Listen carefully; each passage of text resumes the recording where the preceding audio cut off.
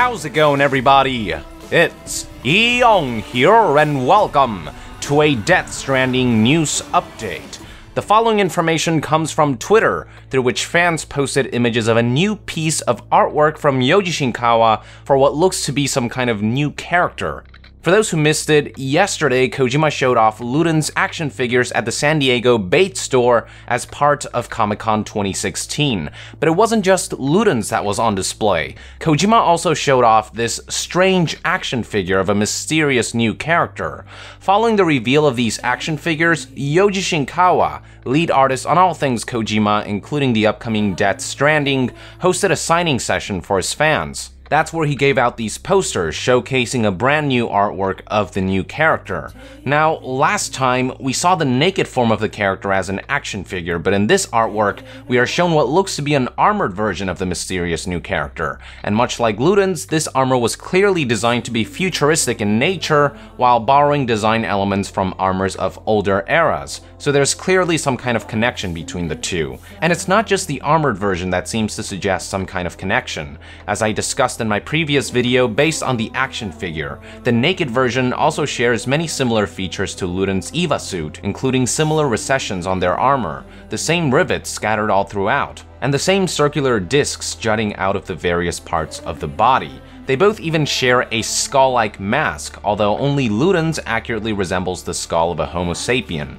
Now, despite their similarities, you can also tell that the mystery character's armor has distinguishing features that differentiate it from Luden's, whereas Luden's body armor has a very Spartan design to it, as noted by the cuirass that's carved out in the shape of a man's upper body. And whereas Luden's helmet combines designs of Spartan helmets and French closed helmets, the mystery character's body armor seems to borrow from more typical, simpler medieval knight armor designs, especially with these large pauldrons on the sides. But what's interesting is the helmet. I'm not an expert on helmets, so if I'm wrong about this, feel free to correct me, but after doing some research, I actually couldn't find anything from the Middle Ages that looked like this. What I did find was something called the German spiked helmet, more commonly known as the Pickelhaube, that originated in 1842 from the German kingdom of Prussia, and these helmets were often used by the Prussian military and police. And if we compare them side by side, these two helmets definitely share significant resemblances if you ask me, especially with how both feature some kind of insignia on the front. Obviously, based on the fact that it originated in 1842, the German spiked helmet goes beyond the Middle Ages and into the early modern era. So assuming that I'm on the right track, it could be that Kojima won't just be borrowing design cues from ages ago, but maybe also things that are a bit more recent, but still old enough that they would still be unrecognizable by most of today's population. And hell, maybe this is further indication that evolution will be a big theme in Death Stranding. Kojima's already talked about the rope and the stick and how those were mankind's first inventions, so that goes back to the early days of mankind. And then we have seen motifs of Iron Age and Middle Age stuff like Luden's armor and helmet. And now we're getting stuff from the 1800s. It feels like there's this progression from the rope and the stick to the Middle Ages and now to the 1800s, and I wonder if this is all connected somehow. If we will see motifs of various eras to sort of represent evolution. I don't know, just throwing stuff out there. But anyway, to sum things up, there are enough distinguishing features between Luden's and this strange being to assume that they are separate characters, but it's also clear that they were designed with the same idea of combining futuristic elements with design cues from armors of older eras. So the new character must still be somehow related to Luden's and whatever purpose he serves in the grand scheme of things.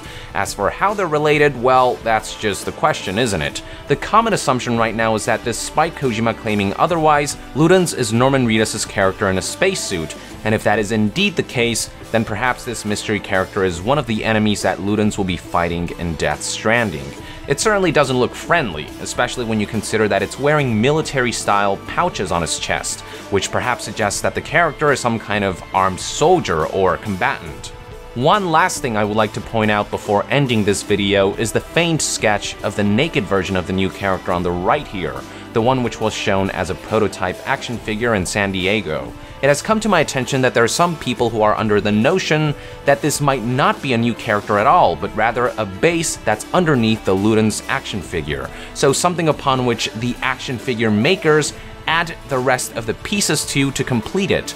The reason some people think this is because in Kojima's recent tweets, he stated that this is a 1/6 size original body base, and this was posted shortly after this tweet about the 1/6 size Ludens action figure. As a result, some were confused as to whether we are looking at an action figure of a separate new character or if this was just the exoskeleton upon which the 1/6 scale Ludens action figure was built upon.